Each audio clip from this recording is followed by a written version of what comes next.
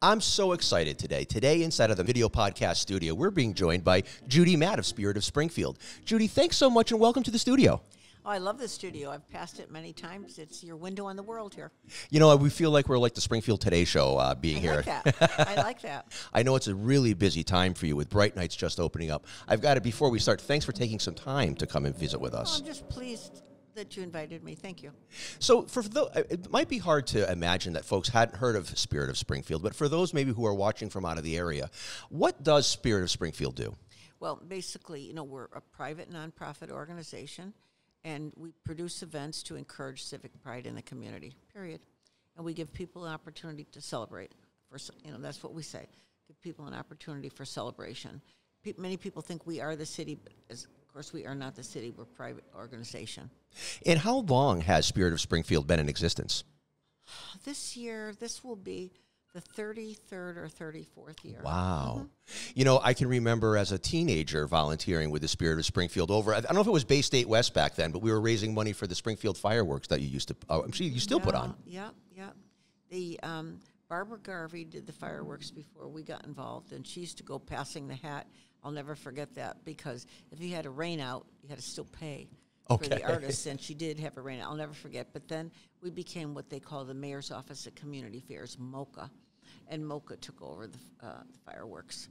And actually, Barbara had been the head of MOCA, and then they gave me the job after she left. Oh, that's nice. It's since that has happened, I know fireworks have been a big part of the Springfield calendar. Mm-hmm. Just an outstanding show, and you bring in some pretty special talent just for that show. Yeah, well, you know, we do, but the big talent is the Grucci family. They are simply the best, and I wouldn't want to do fireworks without them on the bridge shooting them off. Wow, yeah, that sounds great. Mm-hmm. Now, you've been a part of a few different things. I know one of them, we're just passing here, the 9/11 Memorial. Yes. Tell us a little bit about it. You brought a book down to the studio, and we're going to get some footage of it. Tell us a little bit about the story that Spirit of Springfield has with the 9/11 Memorial here in Springfield, Mass. There was a firefighter by the name of Dennis Ledger, and right after 9/11, the following year, he encouraged us to work with him to do something to commemorate this or honor those who had passed. And from every year following that year, we did some kind of a ceremony. Actually, first of all, it was at the public safety complex. And so throughout the year, we kept trying to get a piece of the World Trade Center. And we did an awful lot to try to secure that. And we were turned down on 3 occasions over a period of years, and we just kept going back at it. And then we finally got permission to get a piece, and it was the very last day they were giving anything out. Wow. So we were very lucky that the Charlie Armett Trucking Company, Will Armett, went down, and he and his dog slept overnight and got one of the last pieces. And that was the beginning of what was to come. We brought that piece back, and it was honored in the city, moment of silence with so many people here. And then it was in storage at the fire department. And so then the fire commissioner at the time, Gary Casanelli, worked with me, and it was the Spirit of Springfield couldn't get a piece. It would have to be a city department like the police or the fire, and he was the one that gave us the police the permission, signed the documents. So they kept it in their warehouse while we kept trying to raise money to erect a monument. But we would take it out every year and bring it over to the public safety complex. And when you brought that out, people had to touch it. There was a draw to that piece. It was very moving. So anyway, that happened, and then we were, Pat Sullivan, Dennis Ledger, Amy, and I traveled constantly to find a home in the city. And they were doing Riverfront Park over, so Pat said, this is the place.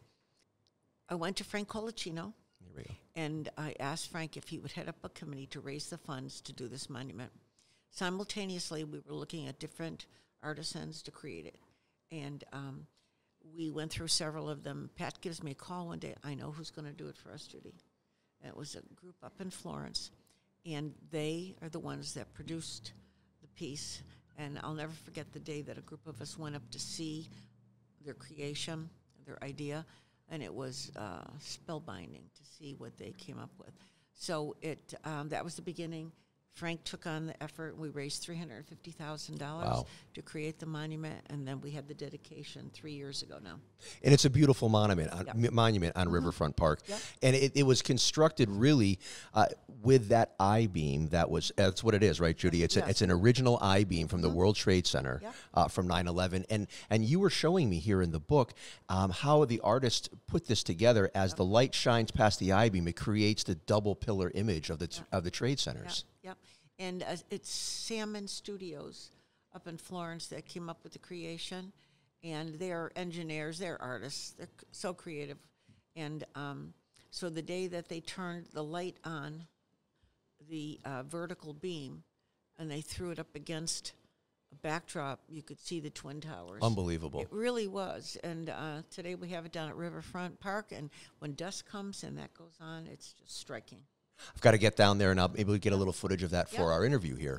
Yep. You know, it's a bit of a solemn conversation, but one that needs to be recognized. Yep. And I appreciate you and the work that all of your team has done to be able to bring a monument like that into our community to allow all of us to have connection and healing with that event. So I appreciate that. Well, a couple of weeks ago when we released the book for the first time, it's called Forever in Our Hearts. We had the people that were really instrumental in doing this. The man who picked it up, the man who photographed it, Chris Marion, from day one after with Dennis Ledger, and the people that really made it happen. I mean, I'm the one, we helped make it happen, but without them, this would never have happened. The kind of thing that you want everyone to see it so that they do remember. And we had the ROTC from Springfield Central, and they played a nice role in the ceremony we had when we released the book. And their major was going to tell the students to go wait in the back until the ceremony was finished. I said, please have them stay here, because not one of them was born when this happened. Sure. And I thought it was important. And at the end of it, I gave them all a book, and they said, oh, we want your autograph. I said, no, go over there to Amy Burke. She wrote it. And so she autographed all the books for them. But it was something for the kids. So people have to remember. Sure. If you don't do things like that, it's easy to forget. Sure. It is. People just go on to the next thing and the next thing. You know, today life moves pretty fast, doesn't it? And we appreciate you spending the time and effort to allow us all to reflect on what happened on 9/11 and to keep in the forefront of our mind. But something from something a bit solemn to maybe something a little bit more celebratory. Let's talk a little bit about Bright Nights, probably the largest event that's is it the largest event that Spirit of Springfield produces? Yes. Yes. I think it brings joy to children of all ages for many weeks during the holiday time. Tell us a little bit about Bright Nights. Well, Bright Nights is celebrating its 29th year this year. Oh, my gosh. And to date, we've had 7 million visitors come through. And the American Bus Association just ranked us as the best of the best holiday lighting show in America. Wow. We haven't even sent that release out. Get exclusive here at the Masslive Building. Really?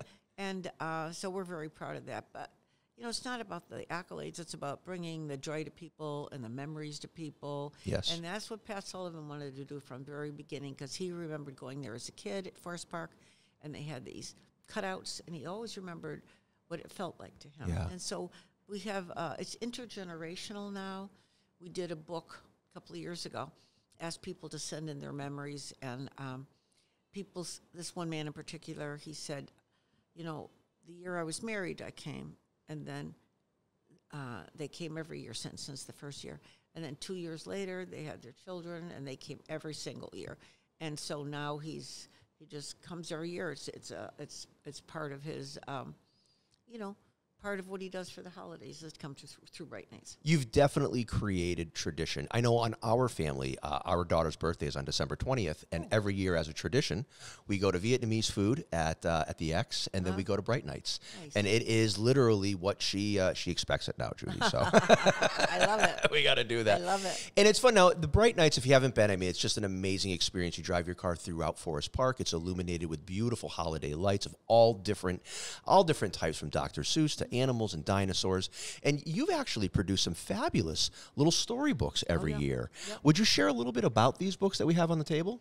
Well, there was a woman in Northampton who was a writer, and she was doing books for the school system, and I heard about her, and I went out to visit her, and I said, I want to start like doing a little line of books. When we started, and it is still modest, but we do something in the park every year. And the first year was one of the leaping deer, which is my favorite display. I think it was this one right here. Then every year since, we've done a different one, and it happens to be something that's in the park. And this year we have Pablo. He's the polar bear, and but it's really a children's book. And if you look in the back page, the child could sign it, so it's truly theirs. And then we sell a little character to go with them. You don't have to buy; you can buy them all separately. But they've been doing very, very well. And I was telling you about the illustrator we had. We found out that he was from Ukraine several years ago when we went to send him his check. You didn't know when you hired him. You didn't when you go pay him. You realize, wow, this gentleman, this artist is from Ukraine. Well, what happens? You may not know this, but no bank would send the check. They could not send the check. This was before the war. Comes the war, we contacted him, and I had his portfolio sent to me, not knowing anything about him. And I said, that's the one I like the best. And so we started to get to know him, and I asked him, would you still want to do work with us? And, of course, they need the money more than anything. So we're able to wire the money to him in a different way. And it's Max Stasek, and he is in Ukraine and in very, very, very harsh conditions. And if you were to see the work he does, you would wonder how he could do such beautiful work in such difficult conditions. Yeah.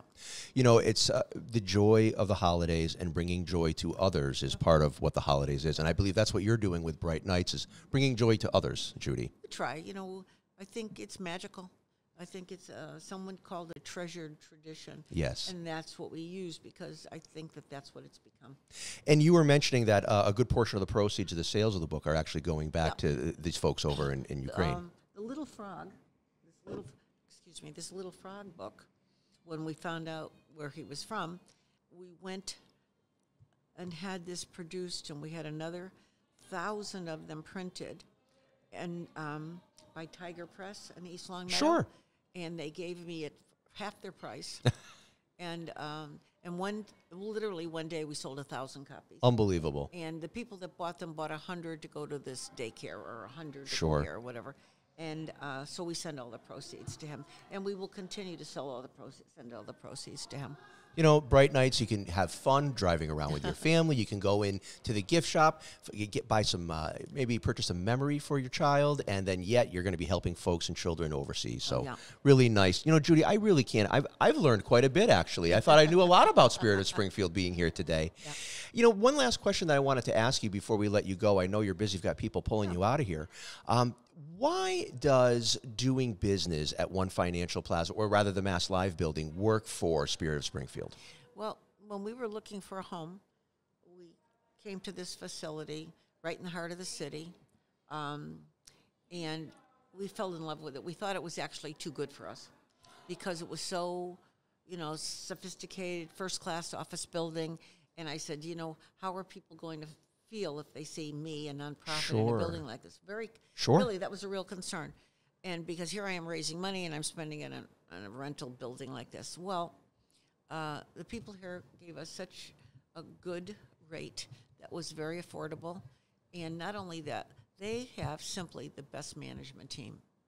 Between Tony, who's a director of security here, the place wouldn't be this place without Anthony. And then Mary Claire, yes, who's the building manager, she's second to none. She is absolutely amazing. And I tell them that all the time. If you have any issue, if I need to be moving something, they send someone up to help. It's just like, it's a team. It's a family here.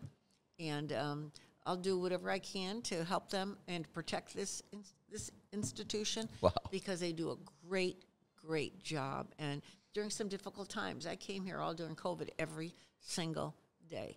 There was a handful of people in the building, but I felt good coming here, and we were here every single day. And they've just maintained the excellence that they have since day one, and I wouldn't want to be anywhere else. Wow, Judy, that's a pretty nice attestment to the property. Can't really say more than that. I mean, Nope. I can't agree with you more. Tony's great to see every day, and I like having Palazzo right here. I know I probably drink more coffee in the afternoon and eat more treats than I should, but I No, like that. I could say more and more, but the management of this building between Anthony and everything is just so solid. You know, you're comfortable. I could come here 24 hours a day. Yes. And I do come often, a lot of later times, bringing things in and out. But between them and they're just so responsive to anything that you need. And it's all first class. As I said, it's first class building, first class people running it, and I wouldn't want to be anywhere else. Well, I know that I am happy to be your neighbor here in the Yep. building, and it really is a first-class place. Just like Spirit of Springfield, Judy, and of course yourself and your whole team, first class all the way. you. We really appreciate your time. Judy, thanks so much for coming and talking with us today. Thank you.